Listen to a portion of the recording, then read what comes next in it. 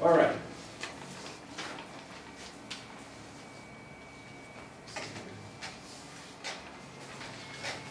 You have your handout on harmonic grammar. Let's start with this. If we're going to be building our own progressions, which we will, all right, it's going to be beneficial for you to be familiar with the chord classes and with common stylistically sound root movements, right? So we have our chord classes we talked about before, but again, tonic class is 1 and 6, predominant is 4 and 2, dominant 5, 7, and then the cadential 6, 4, right? Regardless of chord position, inversion, right? And regardless of what mode you're in, whether it's a minor 4 chord in a minor mode or a major 4, or 2 diminished or 2 minor, whether it's a minor 6 and a major or a major 6 and a minor, right? The chord classes don't alter, okay? 6 chord is a tonic class chord. The dominant class chords are ones that are always going to employ the raised leading tone. Those are not going to change between major and minor mode. But we do have these, all these different chord classes. And then if you take these chord classes, here's a common model that you're going to see in a lot of theory textbooks, right? The tonic progresses to the predominant progresses to the dominant, and the dominant to the tonic class. We need to finesse this model a little bit, mentioning, of course, the tonic chord in and of itself can go anywhere. Think of it as a queen on a chessboard, right? It can move in any direction as far as it wants. So the tonic could also go to a dominant class chord. The tonic could progress to another tonic class chord if you want. One can go to 6. We'll get into that a little bit in a little bit here. All right? So we have that model. There is an exception here. I have a predominant class 4 going to a tonic chord. When it does so, it's really not moving in a predominant capacity, but rather it's functioning as what was sometimes referred to as plagal motion, right? Motions by fifth, historically, in Western music were really common, right? In fact, the term subdominant, remember what we mentioned before? Anybody remember this? Why is subdominant called subdominant? Tyler? Because it's a fifth under the tonic. Yes, it's a fifth under the tonic. Remember, it's not because it's a step below the dominant, right? So historically, that term, subdominant, was referring to the dominant motion, right? That root motion that's very common. And whether, you have to often have points of imitation historically in music by fifth in the Renaissance and into the Baroque. And that became a common movement by fifth, right? And it's part of the style. So that is another ascending fifth. Tonic going to 5, 1 to 5, of course, is another ascending fifth. And the other ones on this chart, as we're going to demonstrate, are going to be descending fifths. Speaking of root movements, 3 of them, right? Stylistically sound root movements. You're going to have a prevalence in common practice music of movements down by fifth, down by third, and up by second. And these are referring to root movements, not bass movements, right? So if you have a progression,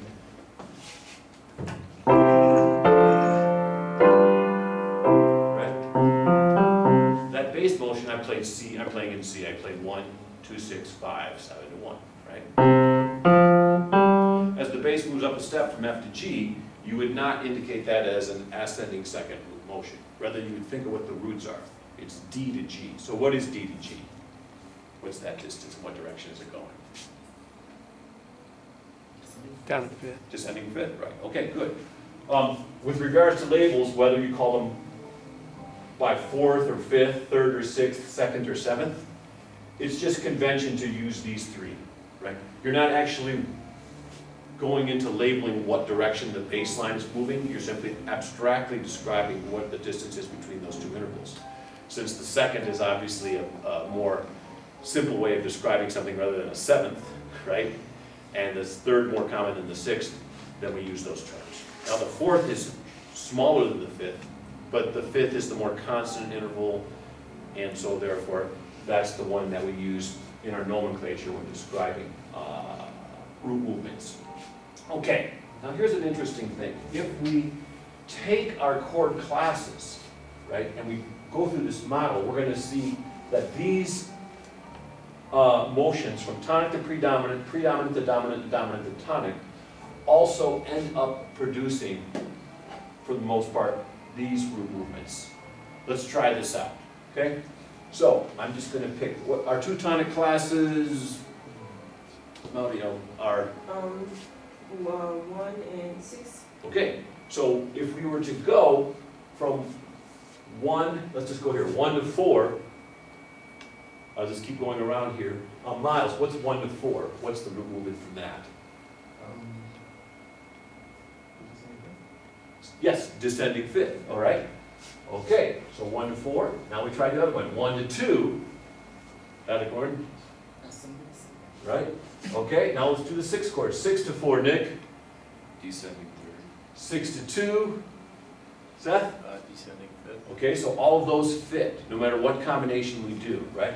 If we go from predominant to dominant, okay, 4 to 5. Ascending second. Okay, 4 to 7. Ascending third. 4 to 7. Oh, you're using normal math, 7 minus 4. But 4, think about 4 going to 7. How far is that? Oh. Ascending fifth? Descending fifth. Yeah. Right, good, okay. All right, and then 2 to 5. Jack? Descending fifth. Right. And 2 to 7. Yes. Descending third. Descending third, okay. Lastly, I don't want to melt your circuits, Tyler, so I'll do this one for you, because this one's hard. 5 to 1, descending fifth. Okay, what's 5 to 6? Ascending second. Okay, what's 7 to 1, back to 7 to 1?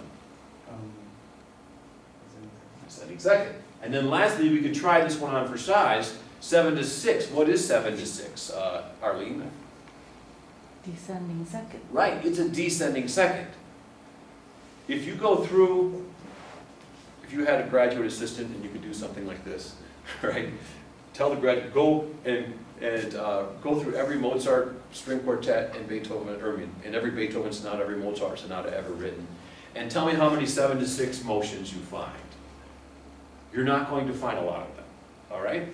So we have a model that says we had moved from dominant to tonic class, which is reaffirmed by the root movements, but when we keep the root movements in mind, now we have a way of describing why, for example, a 7 chord moving to a 6 chord is not all that common.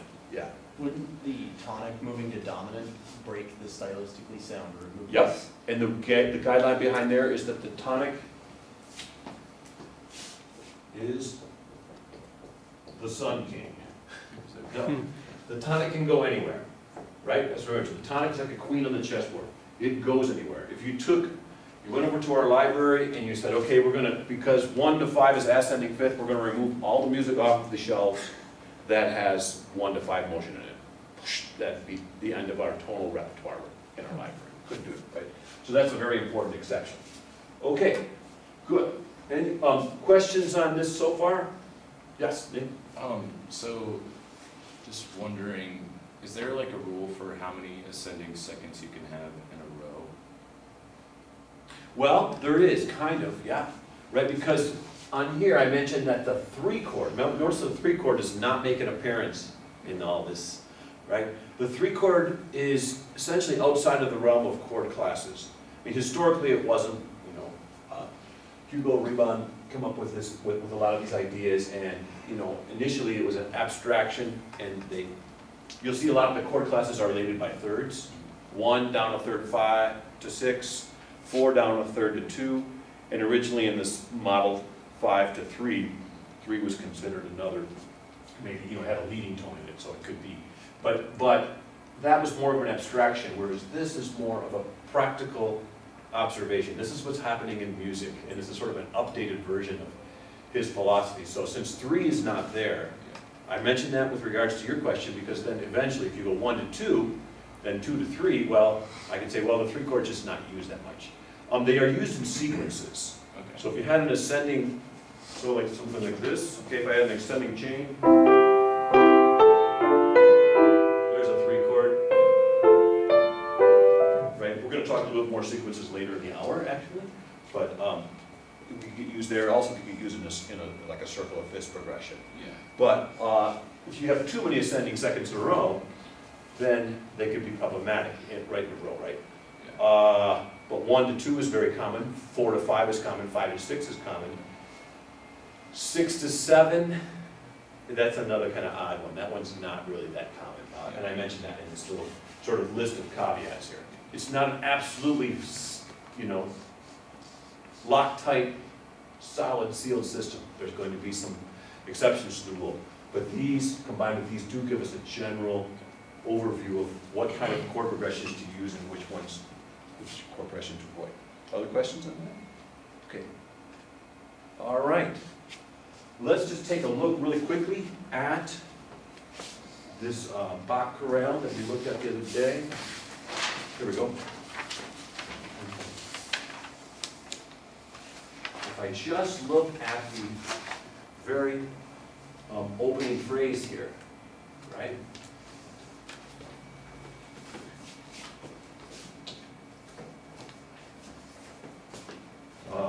Let's just start with Adam. I'll do these ones, Adam, because these are hard. Here's a 1, and here's a 1. All right? Now, before we do the rest of this, let me just... Do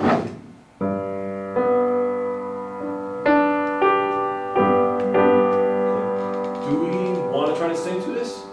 Okay. Can I get, let's see.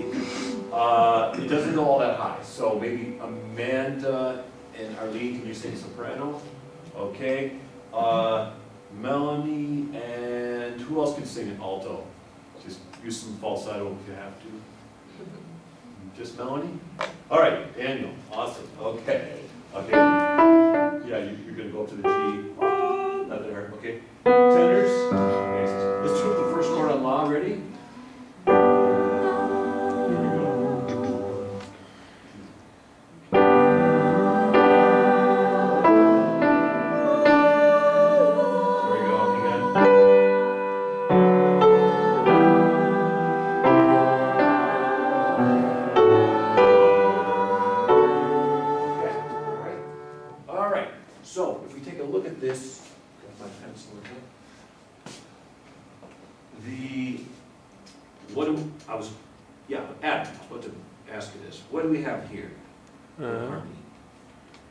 So it looks like a 4. Yep. And what position is it in? Root. The E is in the bass? Oh, sorry, no. First inversion. Good. So we got 4, 6. Okay, that goes, Daniel, to 5. give me the chord position as well. First inversion. 5, 6. Okay. Mild. Tonic to dominant, and then to Melanie on the third beat of measure 2.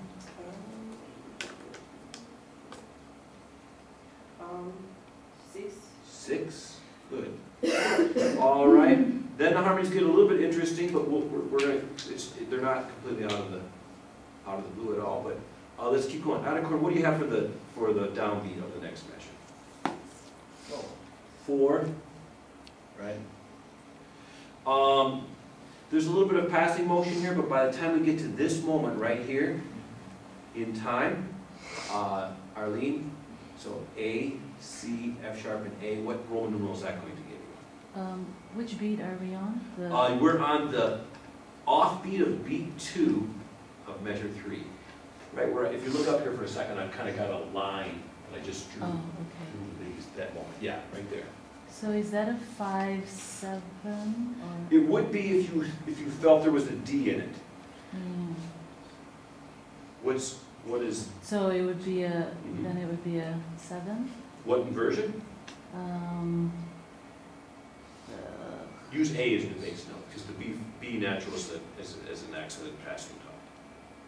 So it would be the second inversion? The second option, which is the first inversion. First inversion. Okay? And then I'll do the last one. All right? So if we look at this really quickly, we'll blow this up just a little bit more. All right? Okay. 1 to 4. as a group, you can just tell me what the root movements are. Ascending. Okay, 4 to 5, Second. 5 to 1, Fifth. 1 to 5, Descending. ascending fifth, because 1 can go anywhere, 5 to 6, Ascending second. 6 to 4, Descending third. 4 to 7, Descending fifth, right, and 7 to 1. Okay, so you really see this. And when we start writing our own progressions, you know, some more, and writing our own pieces, we can use this sort of model to, we can use this model extensively to guide progressions, okay? Just so you know, later on, when we get into applying, when we get into applied chords, secondary dominant harmonies, okay? What you essentially do is you look at the roots. So if I have a 5 of 5, for example, right, in the key of C, the root of that is D, and then that would go to G. So if you strip away accidentals, and you strip away applied function, and you just look at it, you know, diatonically, generally you have that's a C, D, G would be an ascending second and descending fifth. It's the same type of guideline. The secondary dominants sometimes will take us outside of the realm of function if you strip the accidentals out, but often they will just, you know, they'll just provide another sort of ascending second. I'm sorry, yeah, an ascending second if it's a 7 of something going to that chord, or a descending fifth if it's a secondary dominant. So those tend to work as well. All right, great. Okay, let's move on to the next thing. Now I have a handout here on sequences. We can go ahead and stop that.